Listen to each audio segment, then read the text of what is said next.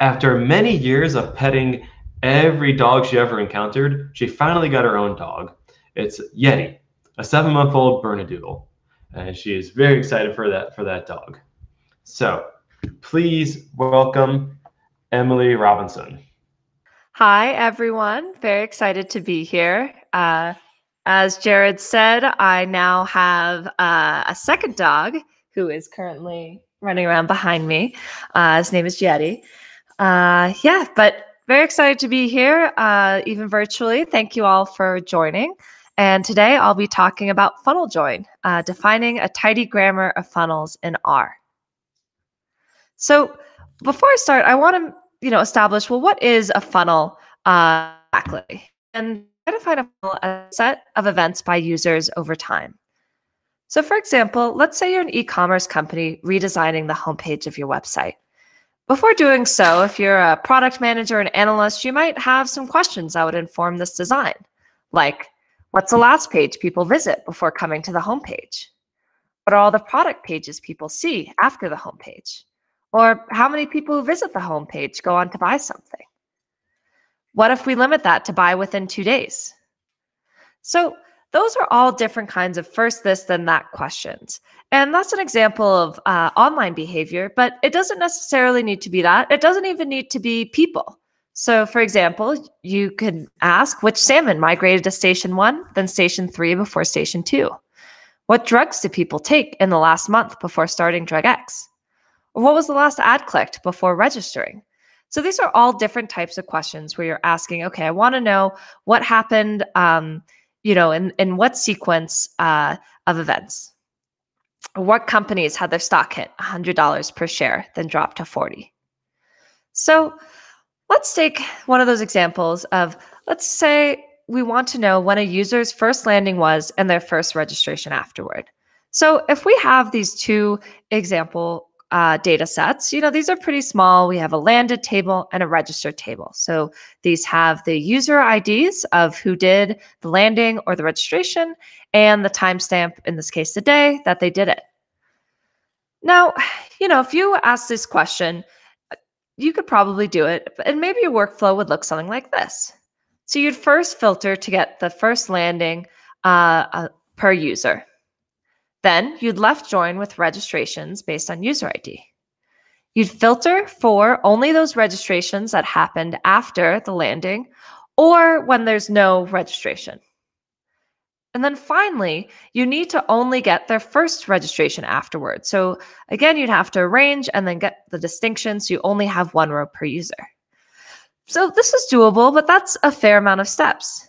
And let's say you slightly change the question to who registered the first time ever after their last landing.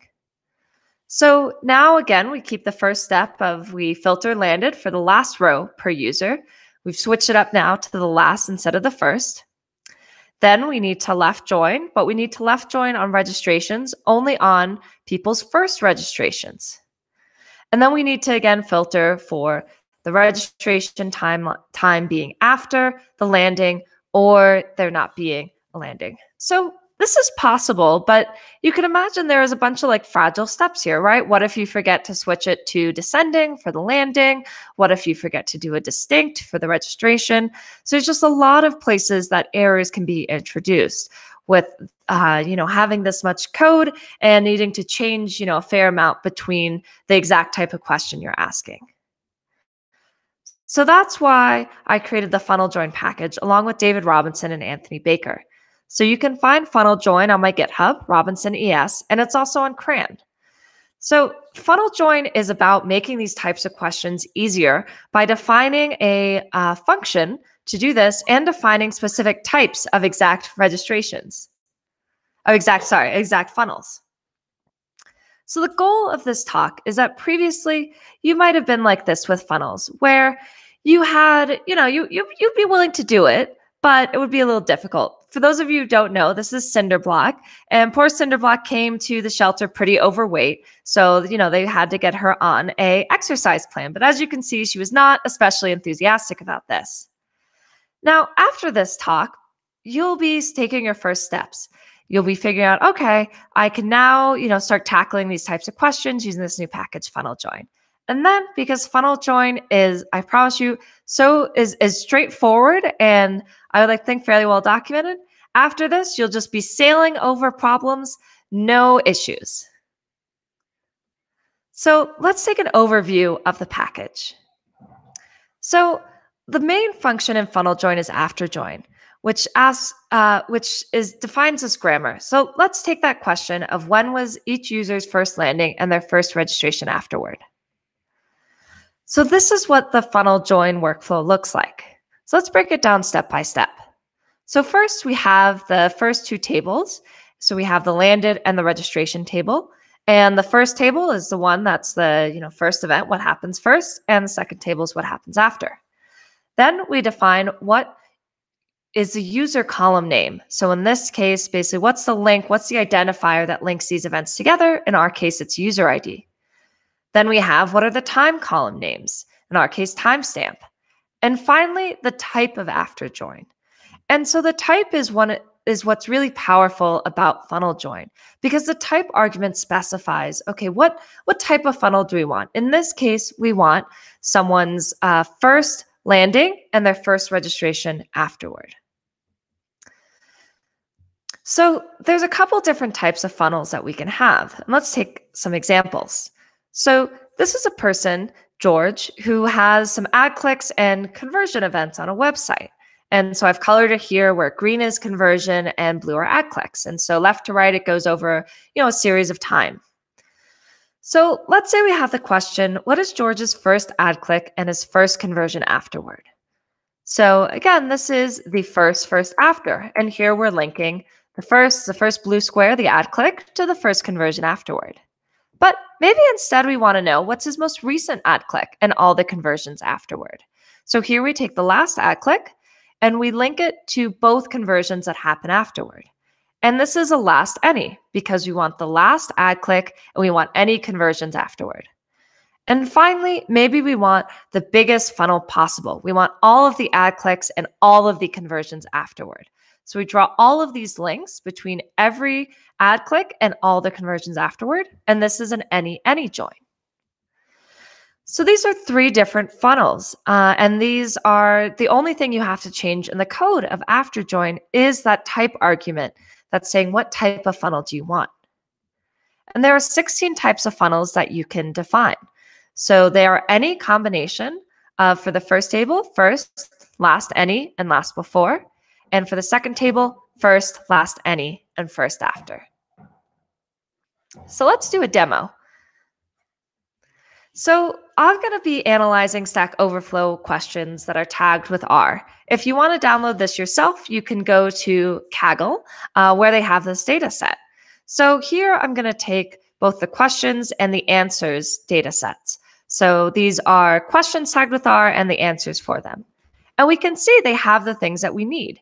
They have an owner user ID, the person who asked the question or gave the answer, and they have the time, the creation date that they did so. So those are the two components we need to use funnel join. So let's ask how many people who ask a question later answer one. So this is, just as we've been seeing before, a first after. So because we only want one row per user, we want just first, because otherwise, for example, if we had any, we could have many rows per user if they ask multiple questions. So let's just get the first question they ask and the first one that they answer afterward. We're doing a left join, so we're making sure to keep all the people who ask questions, regardless if they answer. And we're linking on creation date and owner user ID. And just a little trick here with the suffix. So this was actually something I didn't know before I was creating this package, but dplyr offers this as well. If you want the columns that aren't joined on but are common between the tables, if you don't want them to have like .x and .y as their suffix, you can actually define and say, in this case, I want _question _answer.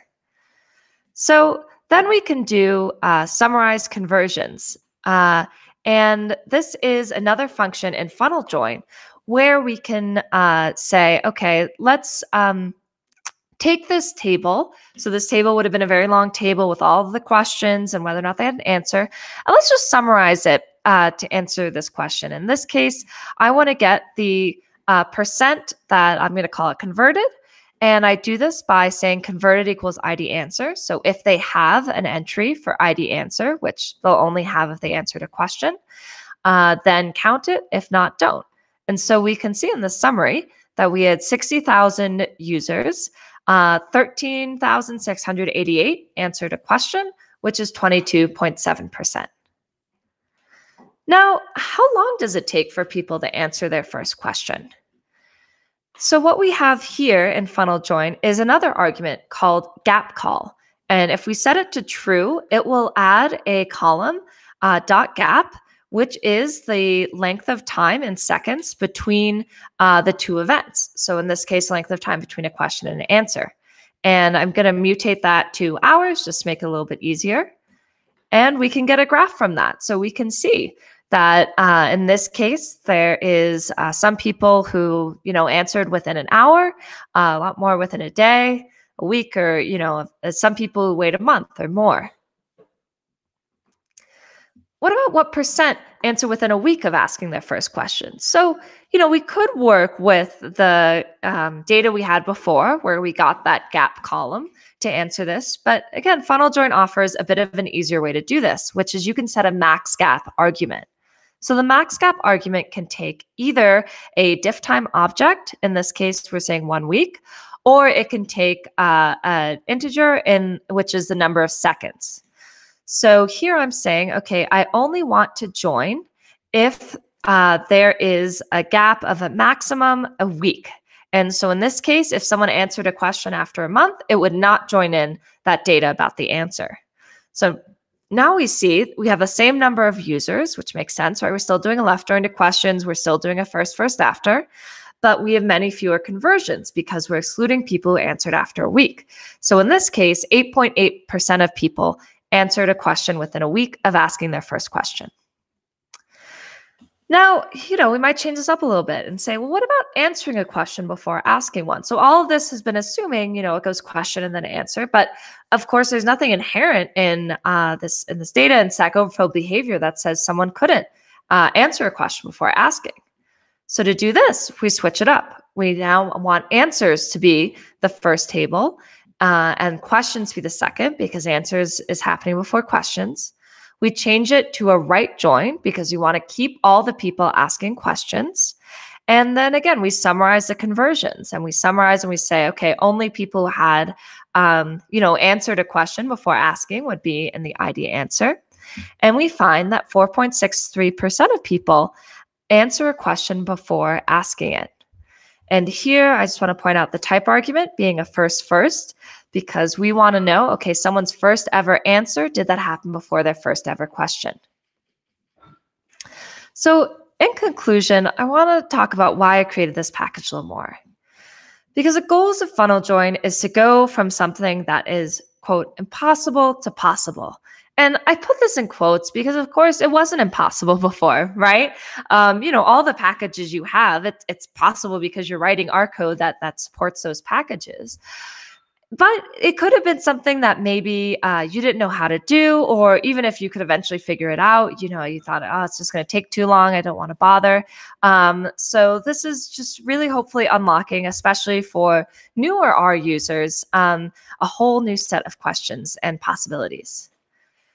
It's going from something that is time-consuming and potentially error-prone to quick and easy. So as I showed at the beginning, it was all of these lines of code, all of these steps to try to answer this question without funneljoin. And if you switched up the question a bit, you started having to, tweak a lot of parts of that workflow, and that could potentially lead to some errors. Versus funneljoin, the hope is that this really makes it pretty quick and easy through things like, of course, the type argument, but also these extra arguments. Like you want to know the time between events, do gap call equals true. You want to say at most have this much time between events, you can do the max gap argument. There's also a min gap argument if you want people who say did the second event at least a week afterwards. So funneljoin is hopefully going to make a lot of this process much easier. And finally, going from limited creativity to asking and answering new questions. So what I mean by this is before I had funnel join, I was not actually asking or getting the answers to nearly as many types of questions around these sort of behavioral funnels. But once I had it, once it became so easy to just like get the answer, I realized I wasn't just, more quick in answering questions. I was thinking of so many more. I was just coming up with more things because it has sort of just unlocked this creativity in me. And that's why, for example, I think ggplot2 is so popular and so great is because it makes it so easy to, switch between different types of graph to do this exploratory analysis that it really, enables you to think of lots of different things to try it out because it's going to be, so quick and so easy to do so. If you want to learn more, I have a blog post with that Stack Overflow data. So all of the demo I did today, it's all on this blog post on my blog, hookedondata.org, along with a little bit more explanation. There's also a vignette that you can find on CRAN's website. And if you just Google funnel join vignette, you'll find it. And it adds some more things like the max gap argument and some additional functions that funnel join has. As I mentioned, I have my website, hookedondata.org. I'm also on Twitter at Robinson_ES. As I said, you can find funnel join. It's both on CRAN, and you can also find it on GitHub. On my GitHub, RobinsonES/funnel join. And as I think Jared's mentioned, unrelated to funnel join, I also wrote a book with Jacqueline Nolis called Build a Career in Data Science, which you can find at datascicareer.com. And I think there's some free copies to give away, and you can also get 40% off with Build Book 40%. With that, thank you all so much.